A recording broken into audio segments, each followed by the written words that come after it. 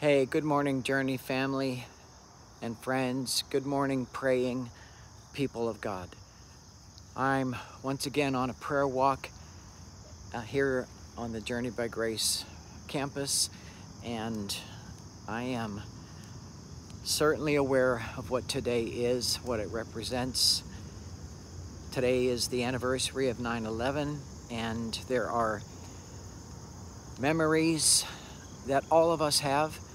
And then, of course, there are painful memories that certain ones of us have because of the possibility or the reality of what has happened to your family, families that perhaps you don't know or do know that have lost lives as a result of that horrendous attack on America. So today, we're going to go right into a place of prayer, offering to them our support by praying for comfort. And then we're going to pray for this country and everything that is impossible for us to do. But the Bible says that with God, all things are possible. And He hasn't given up on the United States of America. Therefore, we shouldn't either.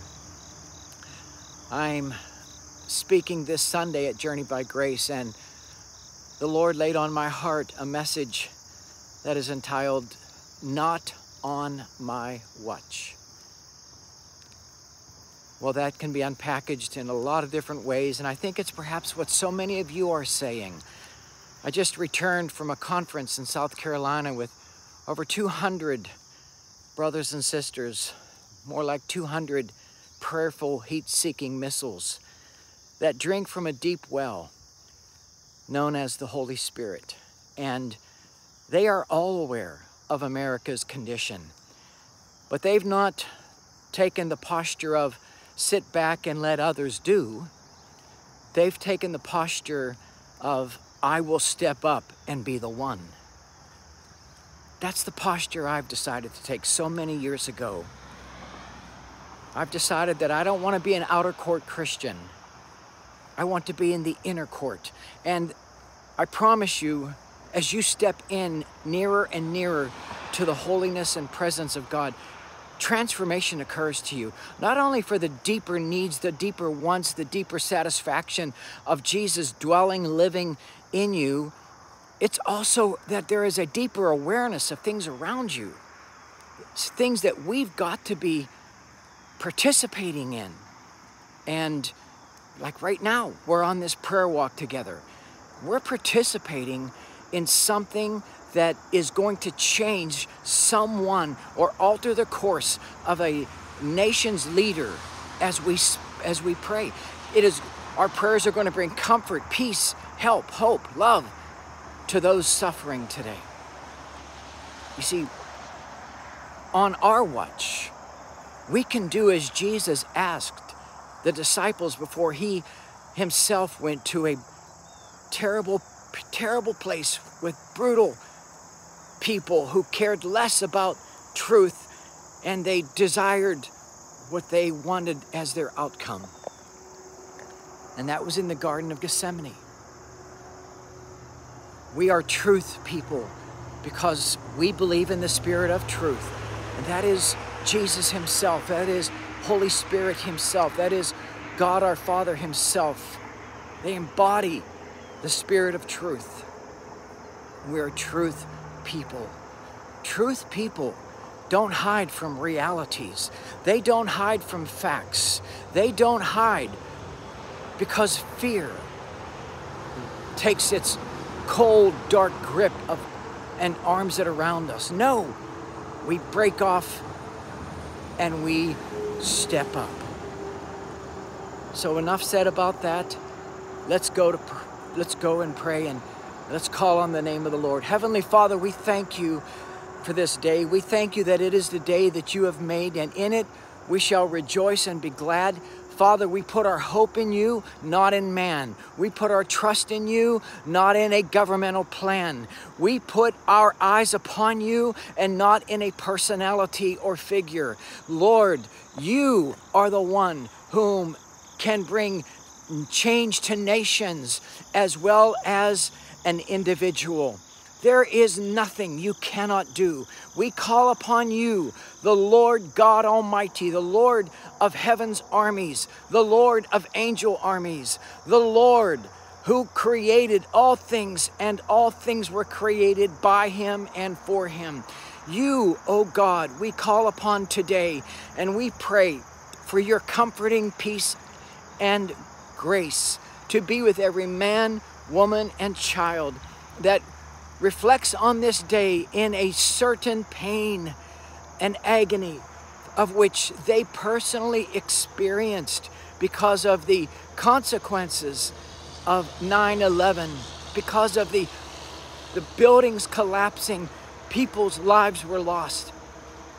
And then the stark reality of pain and suffering for these whom we pray for. Father, today we ask, support them, care for them, provide for them, meet their needs, Lord, and most importantly, meet their needs in their heart so that there will be a freedom of forgiveness, a willingness to approach you and call upon you.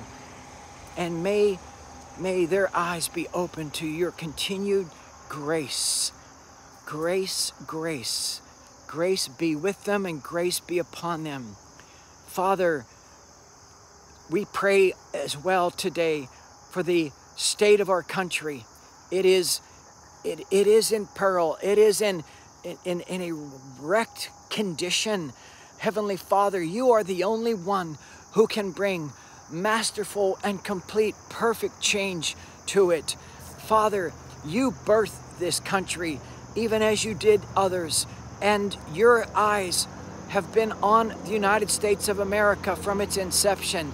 The pioneers of which left England to come here, the pilgrims who fought not only physically but emotionally, the toils and hardships, they settled into the soils of a land that have now become our homeland.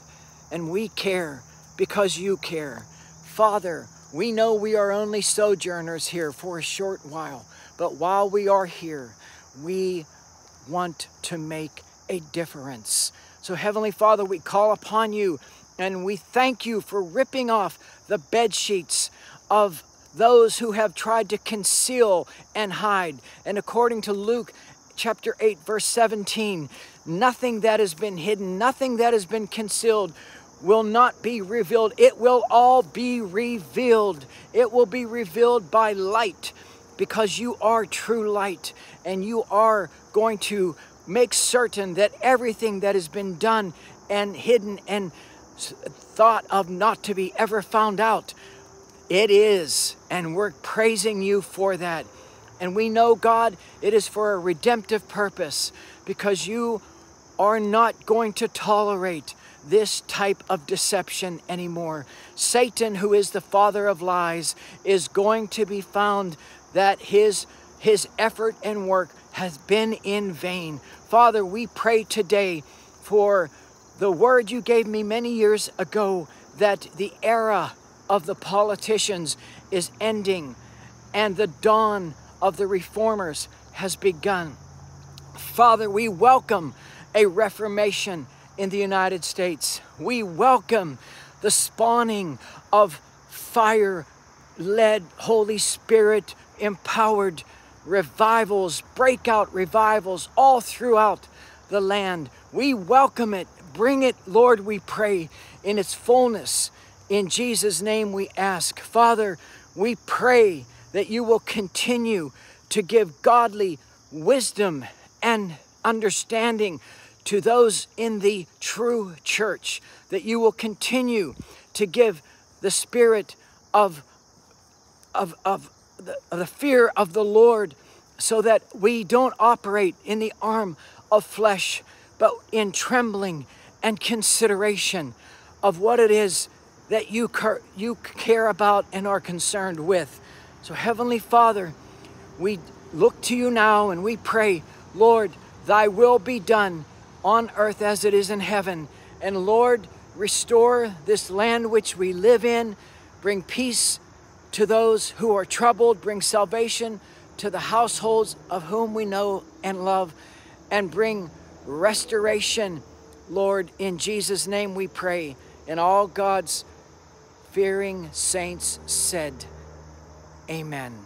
All right, brothers and sisters, until we pray again, may God bless and strengthen you. Bye for now.